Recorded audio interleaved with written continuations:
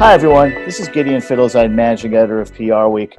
I'm really excited about today's interview with David Chadwick, EVP, Global Head of Digital at GCI Health. David, how you doing today? Doing great, Gideon. Glad to be here. Thanks. Oh, my pleasure. And we're going to talk about storytelling, which is obviously a very important tactic in the communications toolkit, something that comms pros have long done pretty well, very well perhaps, but it's an evolving tactic, and things change all the time, and the way to do it right changes all the time. Couldn't find a better expert than David to talk about that, so I'm really excited to get into this conversation and help you in this podcast to make yours a story like no other. So, David, obviously you're in the healthcare space, so we'll start there. Healthcare communications and storytelling is unique from that of any other sector. There are regulatory issues that only pertain to it, and health is a topic with a particular personal importance to every consumer, especially now. So I think to set the stage for today's conversation, I'd love to get your take on the current state of healthcare storytelling, with a particular emphasis on how the pandemic has changed the game, both in the immediate as well as the long term. Yeah, it's a great question. So to set the stage for the audience that isn't intimately familiar with healthcare communications, and it has really been a sea change over the last year or so, much like all of our lives, I suppose. But the healthcare industry, I think, unfortunately, has been a little bit behind the curve in overall storytelling, and you can chalk that up to the inherent conservatism of the industry, and as the sort of story goes, you can sort of trace everything back to the lack of regulation that traditionally healthcare communicators in general, storytelling aside, I feel like have been so reliant on FDA guidance here in the States, but regulation in general to be the guiding light of what it is that they can do, which makes a lot of sense. We're in a regulated industry. So of course you're going to look to sort of the rules of the road and the guideposts to help you along your way. But there, in the, I guess, 2000s, there was this real palpable sense that, as social media was beginning to mature and make its way from, personal dalliance to professional, platform, there was this sense that these rules would be coming. And man, we are going to be just unleashed when those rules arrive. And there was a series of public calls for basically counsel from people in industry, people from advocacy groups, healthcare professionals, what have you, anyone that would be a relevant voice in the conversation. And that was done, down in Washington. And after, a lot of excitement about, oh my gosh, here it is, it's Christmas Eve, there were no packages under the tree, the next day. And we did get some guidance, but what we got was draft guidance, which went out of its way to say this is non-binding and this is, directional. And even that was almost a glancing blow of the regulation that people thought that they were going to actually get. And there was, I do chalk that up as an incredibly important moment, not necessarily for the guidance itself, although there was value in that guidance. And I still go through, I've got my, somewhere around here, I've got my printout from, 8 years ago or whenever it was, with highlights, going all throughout with the key points that I still reference. But more so than the guidance that was actually handed down, I think it was a pivotal moment, because very soon after that, industry realized that there wasn't going to be guidance coming, and that we really had to figure it out ourselves. And frankly, just apply the same norms that are in the typical guidance that would be for any sort of advertising or communication, and apply it to the social space. I think that was what really allowed for industry to move forward, for all that time, having like one foot just kind of, bracing yourself for what was to come, then realizing it wasn't, it sort of pushed us to make our own way. And it started in, little baby steps, and, finally got to a place where now, if you look at like the half-life of what it took from, this is actually an interesting analogy, to look at how much time it took from like a Twitter or a Facebook getting popularized in culture to healthcare industry use of it was like 10 times as long as something like a TikTok or a Clubhouse. Like some of these, I guess you can't really call TikTok an emerging platform anymore. Gone are the days of like tiptoeing around these platforms, knowing that there is value and utility there, but not understanding how to go about it in a compliant manner. Now people are diving in. People are raring to go for like the new thing, if of course there is value to be had in engaging with your audience on these platforms. So I think that alone has articulated how much progress has been made. Now all of that was preamble, of course, to where we are today, right? That's table setting. But over the last year in particular, the acceleration of what I would call maybe the normalization of healthcare storytelling, and I am oversampling, quite a bit here on social here. But given how important that is, in the public discourse, I think that's where the stories are today. Yeah, right. Totally. So anyway, I say like the normalization of content, and what I mean by that is, we as an industry have a lot to communicate that is, in some cases, complementary to the story that we want to tell, right? So all of the regulatory considerations and not wanting to, the nature of the stories that we tell are so important, right? Because the stakes are so high in a lot of these cases. And so there is a real sensitivity to that and wanting to make sure that we as an industry can get that right. And obviously instill the perspective and the voice of the people for which we are speaking on behalf of, right? For people living with conditions, for professionals, for what have you, right? So there's a lot that goes into the planning for that, and there's a lot of sensitivity and conservatism, as I was mentioning, about making sure that we get that right. And as a result, you can feel palpably in a lot of content that comes out of the industry that there is a lot of formal voice to that. And there's sometimes a lot of things that make perfect sense if you are a medical reviewer who has, an MD or a PhD, where you are articulating the exact scientific fact, but that might not land for the layperson, or even like the community oncologist that, isn't an opinion leader in their field. And so that I do feel at times can handicap the ability to tell clear, cohesive stories. But and I see you trying to jump in there. Yeah, it's funny, David. I don't mean to interrupt you, but actually, it's funny. I was talking to my wife about this the other day. And neither one of us are doctors, which might not. I bet you no one out there is too shocked to hear that. Actually, I just insulted my wife. I didn't mean that. But I'm not a doctor. Neither is she. But one of the interesting things that I always see when it comes to drugs, drugs that are put out on the market.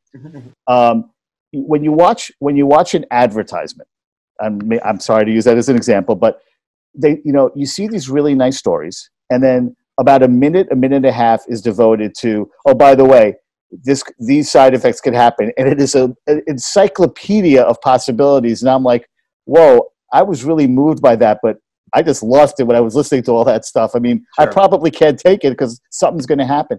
And that's something that's obviously something that's somewhat unique to the healthcare space.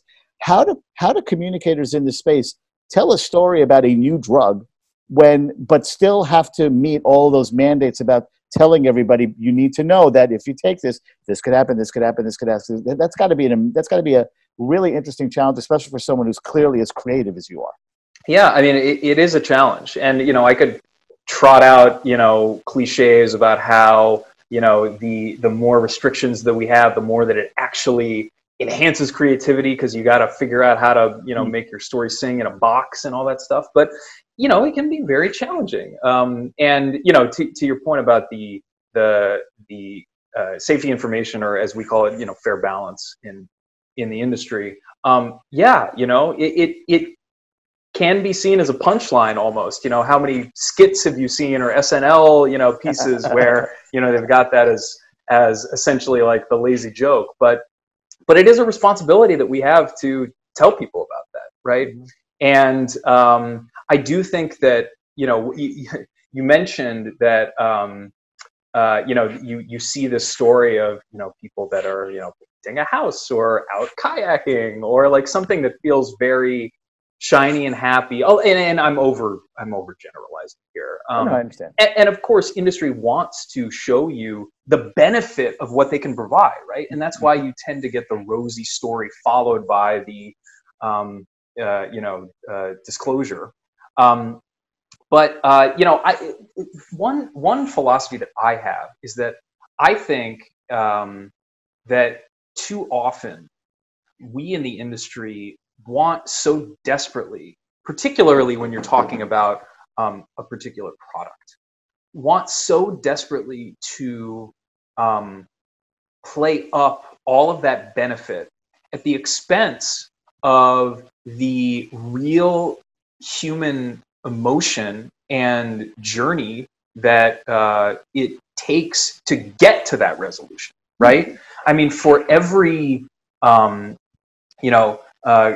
shot of shiny, happy people with like the family that's like smiling and triumphant, to get to that point, you've got a lot of hard conversations with your doctor. You've got probably months of like, what's going on with me, and feverishly consulting with Dr. Google about, what kind of symptoms you're presenting, and a lot of anxiety, and a lot, it's people's health. It's of the utmost importance. And so I do think that there could be a better job of industry overall in connecting with that, because from my perspective, rather than I guess in some way showing that as we call it, it's the tension in the story, right? Yeah. That tension makes the resolution when you get there infinitely more powerful from my point of view than not showing any tension at all. I mean, it's like if you were going to write a novel and it's like you introduce your characters fall in love, and then they live happily ever after. You're going to have a pretty damn short novel and a pretty boring one as well, right? Yeah. So I do think that in the just the elements of story, health aside, that tension is important. And gosh, there is tension that is baked into the healthcare experiences of the people that we are telling stories on behalf of.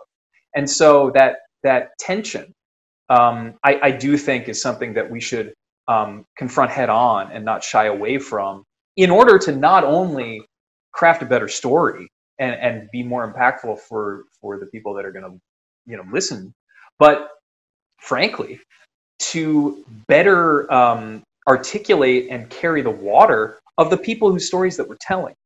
I'll tell you what, it's interesting because David's really, really smart people, because he knew that I wanted to talk about healthy tension, because I think it's a really interesting concept, and he just explained it really well, David. So thank you for that. But I want to ask you something maybe a little bit more direct, but I'm really curious what you'd say to this, because again, we're obviously doing this interview at an historic time in our country's history, and world's history, let's be honest. And so I guess I would ask you, if there is one piece of content, and I know this is difficult, but I have to imagine you've thought about this. If there's one piece of content that's really come out over the last year or 6 months or whatever the time period, whatever recent time period you want to look at, that's been really, really impactful to you as a consumer, not even so much as an expert, because I know you could dissect stories better than most people, because that's what you do. But even as a consumer, what's come out over the last year, whatever platform it might be? Maybe it was a tweet, I don't know. Maybe it was something a little bit longer than that. Maybe it was a short film you saw. I don't know what it is, but a piece of content over the last year that really, really stood out for you as being effective, sensitive to the times, still within regulations. Sure. I guess I'm almost asking you to sort of highlight a perfect piece of content that everyone out there could maybe go check out after this interview and say, you know what, wow, this is something we can really aspire to? Yeah, totally. I mean, it's a great question. And actually, it will. I'm going to take this for a walk a little bit, because I think that I can actually finally get to the answer of your last question on the state of the industry while I do it. Cool. But to me, and this is going to sound like a gimme for people that are in the industry, because it has been so ubiquitous, it feels like to me at least. But Pfizer's recent work overall, I think, has been stellar. And in particular, the Science Will Win campaign they've done. And we didn't work on that, so I feel like I can, say that. Excellent. Excellent. Yep, totally. Good job. So, good job, yeah. Anyway, yeah. So, to sort of give a little bit of context to why I think it works so well. Everything that I talked about the sort of embedded conservatism and a little bit of arrested development in the maturity of the storytelling in the industry overall. That kind of went out the window pretty soon after we all found ourselves in lockdown. And it happened, I think, for two reasons. One was very pragmatic, because the production that the industry is used to for the majority, I'm not going to say all, but much of the content that does get pushed out and the stories that are told, because these are large companies and because there is such sensitivity and regulation, a lot of cooks in that kitchen and lots of people that have very strong opinions on how something should look, how much sheen it should have, and that's sort of been the standard, not so much in terms of like standards of excellence, but standards in terms of just norms.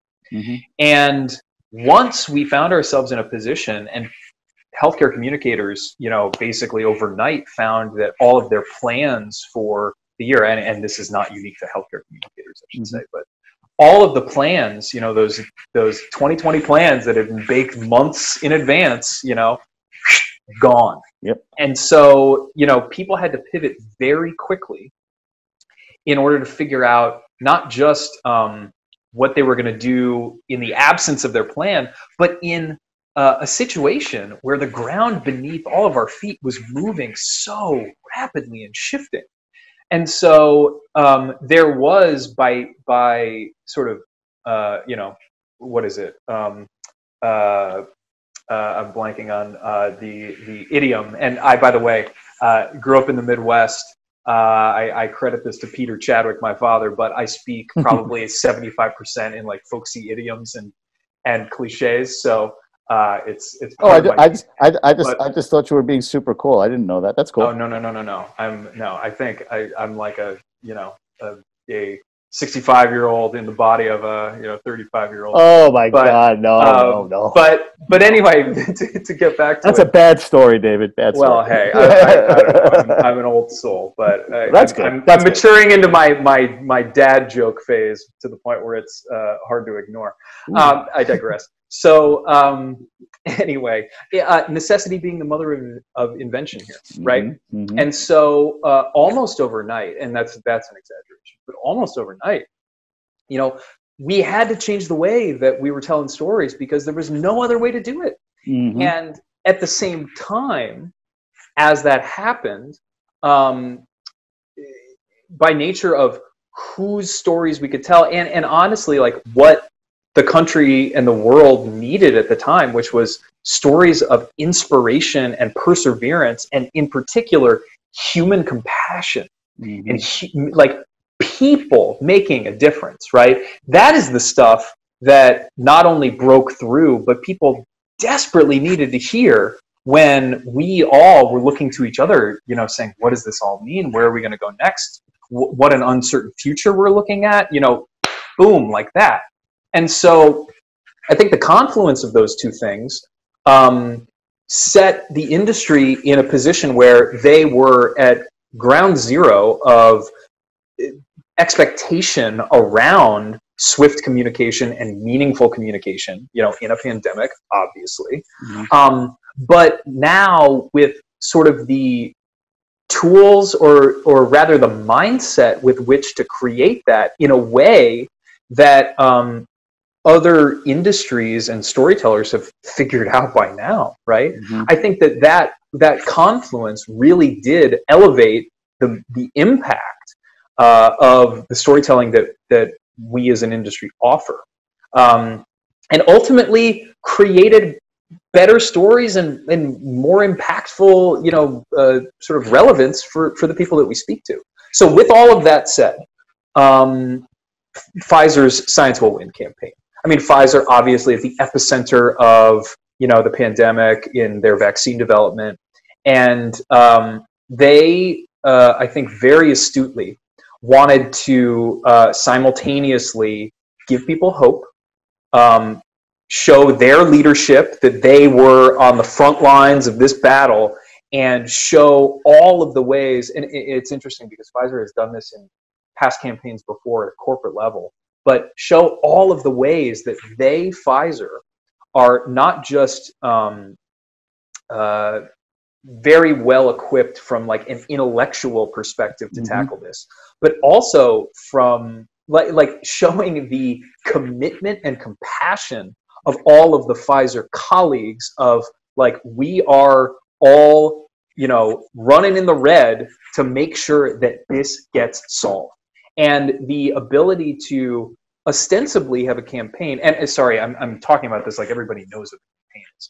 So Science Will Win was essentially an overriding series of messages that I believe that they're still using to this day, essentially telling stories about the perseverance, the grit, and the tangible progress that was being made on a weekly basis. And I don't mean that as like cadence thing, but I mean like, everybody was just, burning the candle at both ends to get this moving, the vaccine development in particular. But to tell ostensibly a science story through people.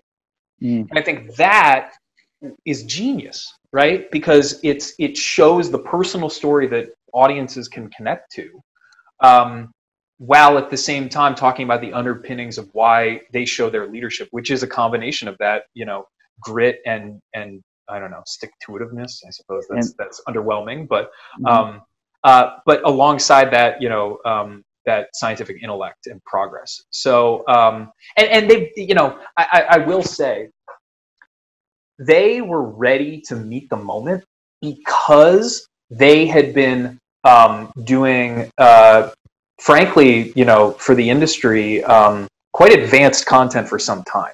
So they didn't just roll out of bed during the pandemic and say, okay, we got this. They were ready for it, and had a very, strong, not just structure from what I know from the organization in making that happen, but vision for modern storytelling in a way that when you look at that content, you're not having that same sentiment of like, man, what is all this, safety information or what, and of course they don't have to talk about that because we're not talking about product, small detail, but no.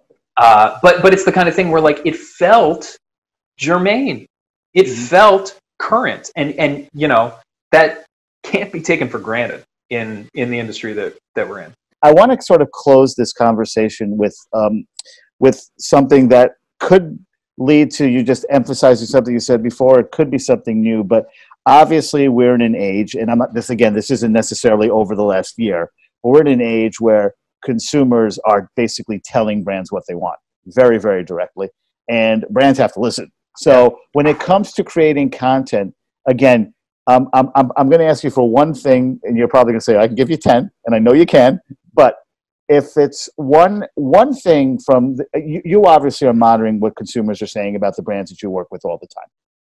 If there's one thing a consumer has told you, whatever channels they might be, that has really, really impacted the way you think about content, let alone perhaps actually creating a piece of content or pieces of content, what would that be? And I don't think I asked that as well as I could, but I think you understand what I'm asking. I think I get where you're going with that. Gideon, it's hard to pick one specific sort of eureka moment or like, this is the thing that I carry with me. Beyond, again, at a 5,000 foot view, you just mentioned that, yes, we know that we have to listen to our audience and, use that as a feedback loop to in order to make sure that we are providing what they need, right?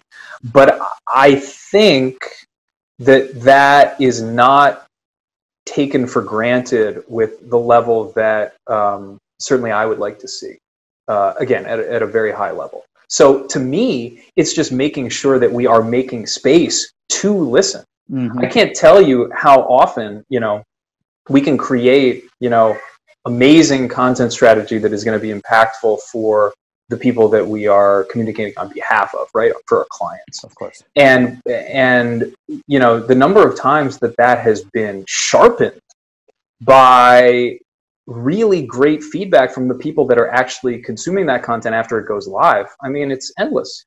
And I think that the most successful partners that we work with are the clients that understand that and, make space for it too. Because again, with everything that I was saying before about the layers of oversight and how we may not have the agility as an industry that others do, it's easier said than done when you talk about being able to create a true feedback loop. In particular, if your content is baked, in advance of where you're actually going to be pushing it out, and that true, snappy, real-time discourse is challenging, at some time. So I think that the partners that understand why that's so important, and in some cases, people can feel defensive about content, and certainly storytelling, it can be very subjective, and if there are sentiments that feel critical, it's all too easy to just sort of turtle up and say like, oh well, that's a naysayer, But I think if more partners, and a lot of the partners that we work with get this now, and we work with them on this every day. But that idea of like this, like use this, like what you just got was someone telling you exactly what they thought of your content, and in many cases, what they would like to see instead. Mm-hmm. And if you can harness that, and of course, this is a business, and making sure that business objectives are observed. But you can do that while at the same time creating something, especially in the attention economy, right?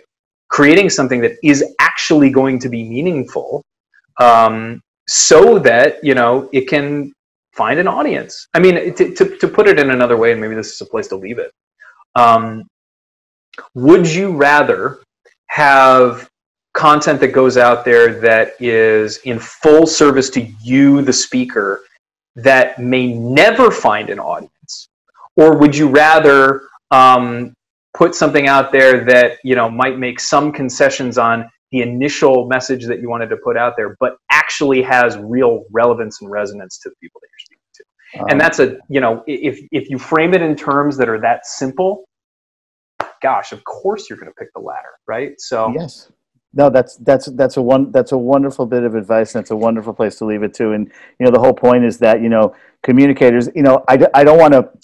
The way I asked the question, and by the way, thank you for answering the question in a much better way than I actually asked it. But the truth is that it's not like communicators haven't been listening to consumers all along. It's just obviously their ability to do so with all the technological advancements is obviously much greater now. It would be a shame to not utilize that, but a lot of communicators struggle with that. So it's a really, really important point that you just made, obviously among many that you made today. And, clearly David is somebody that I could listen to talk for hours, but, there are time limits to things, even in the virtual world. So David, I really, really want to thank you for spending some time with me today. I know how busy you are, but it's really inspiring. And, storytelling is something that is just obviously crucial to the comms industry. And though it's always done a really good job at it, things change. You have to get better at it. You have to constantly evolve, just like you are. And I really, really appreciate the counsel and the inspiration you offered me and to all of our audience today. So thanks for joining me. And, everyone out there, thanks for tuning in today as well. And I hope you enjoy the rest of your day. Thanks. Thank you. And Gideon, the pleasure was all mine. Look forward to having more conversations like this, but thank you again.